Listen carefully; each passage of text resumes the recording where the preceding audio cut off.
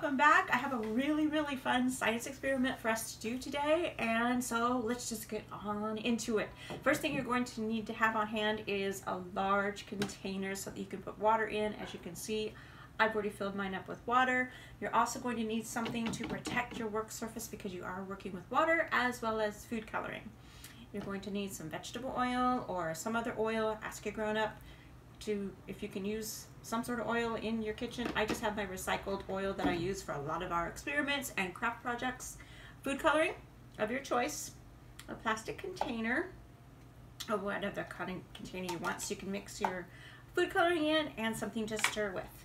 And yeah, and your excitement, because this is pretty fun. So what you're going to do is fill your container up with water. And I have white paper towels on the back of mine just so that you can get a nice view of what this actually looks like. But you don't have to put the paper towels behind there if you don't want to. So that's all filled. You're going to take your plastic container or whatever container you have and fill it up with your vegetable oil. Now we know that oil and water do not mix. And you can tell that I've recycled mine. See all the little bubbles in there? It's from a previous project, but it is fine for this project. So oil and water do not mix. But what happens if we add a bunch of food coloring into this and kind of get it a really dark color, almost black if we can? So I am in red, and I'm adding some green, and I'm also adding some blue. I'm going to give that a good stir.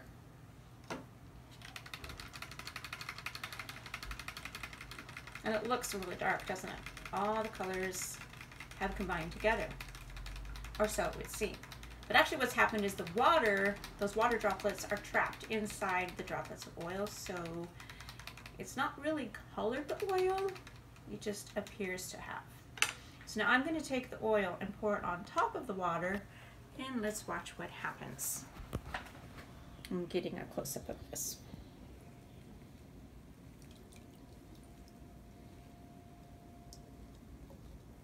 It's already starting. It's already started. So what's happening is the food coloring is water soluble. So those droplets, they are going, once they hit the water, they're starting to disperse into the water. And the oil, of course, is going to stay on top. Isn't that pretty? Let's add a couple more colors just for fun. You can see.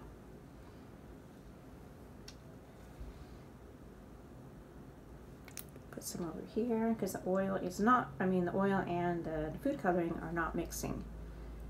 And it's just dispersing down into the water. This is a super easy, fun experiment that you can do with just a few things that you have on hand.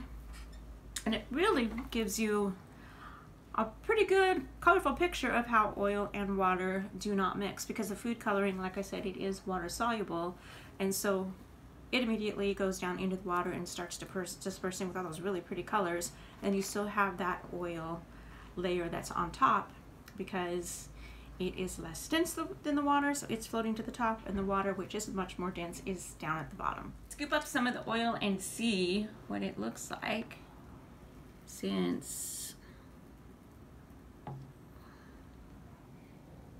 See how the oil and the colors are separating, because before when we had mixed it all up it looked very dark, but now it's starting to get much more clear. This is a really fun experiment that you can do, like I said, and you had a lot of fun with it. I had a lot of fun with it, and I'm going to go and clean all of this up and get ready for the next part of our video. So sit tight and I'll be right back. Hi guys. Normally at this time we would be making a snack right after our science experiment, but today we're going to mix things up and we are going to make a craft. Now what started this was I was taking my dog out for a walk last week, and the moon was so big and so full and so beautiful. I thought we need to do something like a craft so that we can talk and learn about the moon. So that's what we're going to do today. We're going to do it with puffy paint. And you probably have all of this stuff at home, so you can make your puffy paint. You just need some white glue. Look at all this glue. You think I have enough glue? Look at all that glue. We need some white glue, and you also need some shaving cream. So ask your grown-up if it's okay for you to use the shaving cream. This is actually gel, so I don't need as much, but I'll show you about that in a minute because it's pretty fun. So what you're going to do is first make your puffy paint. You need 1/3 cup of glue, and this is just regular white glue. If you want your moon, which is what we're creating, if you want your moon to glow in the dark, you can use glow in the dark glue. But I do not have glow in the dark glue, so I am using white glue, and then I am going to add one of my favorite things in the whole entire world, which is glitter. And I'm going to put that on my moon to make it sparkly. So there we go. There is the glue. I'm just using my handy dandy stirrer here. And I have the gel. Now this isn't foam, this is gel. So I'm not going to use a full cup. I'm just going to put a bit in here because when you stir it, it's going to poof up, which you are going to see momentarily, and it's going to turn from blue into a very light color. And this is actually pretty fun in itself, and we haven't even got to the art project yet. If you are just using straight shaving cream foam, you want about a cup of the foam. And give it a good stir. Make sure you get all that glue mixed in there with the shaving cream, because the glue is what's going to make the shaving cream stick to your project and create peaks and valleys for your project. And that looks good right there. Okay, now we're going to create our moon. So I just have my cereal bowl. I'm going to use that as a template. And I have some white cardstock. This is just my recycle bin. It's just some white cardstock. And I'm going to put my cereal bowl on here along with my pencil. Draw a circle. Now the moon is not always full. I'm choosing to use a full moon. If you decide that you want to use one of the other shapes of the moon, that's totally fine. Go for it and have fun. You can make a crescent moon. You can make the half moon shape. All kinds of different shapes of the moon. There's actually 8 phases of the moon. And it takes about 29.5 days for the moon to go through all of those phases. And I'm going to leave some information in the description box down below that has some printables and some more information about the moon and all the different phases, so you can research that and have some fun learning about the moon. Okay, so now we are ready to use our puffy paint and create our moon. So you're going to need a craft brush. If you don't have a craft brush, you can use a kitchen sponge, you can use paper towel, anything that you can just kind of blot onto your shape and get a good amount of the puffy paint onto your moon shape. Now at this point, after you're done making the moon, you might think, you know what, I want to make some of the planets. I want to make an entire solar system. Well, do it. All you need to do is take some of this puffy paint out, add some food coloring or some paint, whatever you have, and you can pull up some images on, if your grown-up allows you, pull up some images that have the different planets in the solar system, and go ahead and create all the different planets. Then after those planets are completely dried, you can cut a hole, pop a hole in there with a hole punch in the top of your planet, put some string in the top, grab a hanger, string those on the hanger, and you can hang that up in your room and have a solar system mobile. All right, I think that I've got that pretty much covered. And you want to use quite a bit of this puffy paint so you can have all those craters and valleys that are in the moon, because the moon is definitely not flat. So I'm going to use the top of my glitter container to make some of the craters that are on the moon. And here it comes. Whoosh. Got to make the sounds when you're doing this. Whoosh, whoosh, whoosh, whoosh.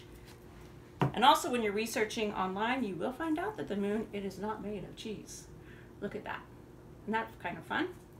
So since I have the glitter out, I'm going to wipe the lid off and I'm going to add some glitter to my moon. Make it all sparkly.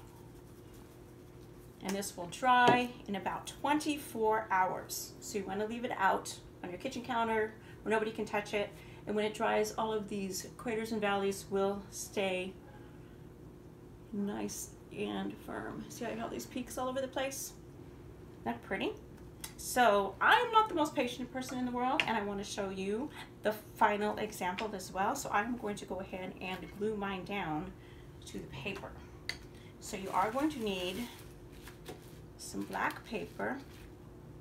If you don't have black paper, you can use some white paper and just color it black or blue, whatever you think the night sky looks like.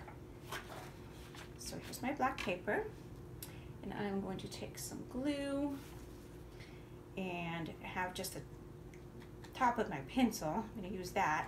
I use this for a lot of my craft projects. Get that all over my paper where I want the moon to go. And carefully put my moon down, and I'm going to go ahead and use the pencil top to kind of smoosh it down, make it stick. And at this point, you are ready to decorate your night sky. And I have a silver Sharpie. You can also use paint, whatever you have on hand to kind of make that starry night sky look. And I'm just going to draw some stars in my night sky. You can also add some UFOs. You can add some astronauts, maybe some satellites. Maybe somebody's walking on the moon. After this moon is dry, you can have somebody on the moon, maybe put up the American flag, some footprints, whatever you want to do. This is your craft, just have fun with it. Here we go, and there is some stars. And I also have a couple of self-adhesive little sequins. These are going to be the really, really big stars in my night sky. The ones that you wish on. Oops, it fell on the moon. Here we go. Okay. I think I'm happy with that. It looks really pretty, and I like it. I hope you had fun with this craft. I really had a lot of fun making with you. I had a lot of fun doing the experiment with you, and I will see you very soon. Bye, guys.